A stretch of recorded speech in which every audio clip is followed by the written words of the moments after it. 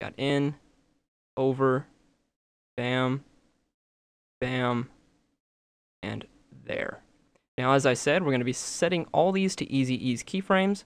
I'm just going to select all of these by left-clicking and dragging, and hitting F9 on my keyboard. And what that does is it makes the animation really smooth. Now it just kind of glides in, glides out, glides to the right, and slowly goes back. And believe it or not, that takes care of everything for the tutorial.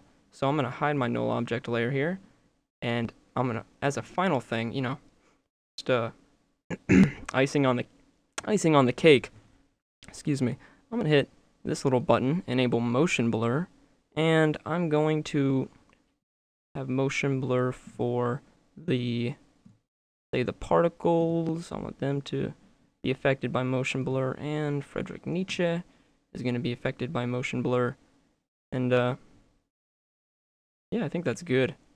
You know, if you always want, I can add a glow to my Friedrich Nietzsche there. You know, go to Effects, Stylize, Glow, and I kind of like want it to fade out a bit, kind of blend in with the composition, something like that. Glow intensity, maybe lower that, like 0.8, kind of soft.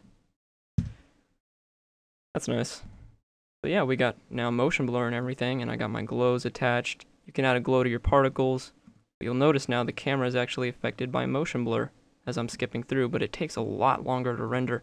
So don't do that until you're at the end of your composition, end of your animation. So with that, guys, as always, my name is Graham with TutorialClarity. Be sure to tell your friends. I hope you enjoyed this effect. As always, take care.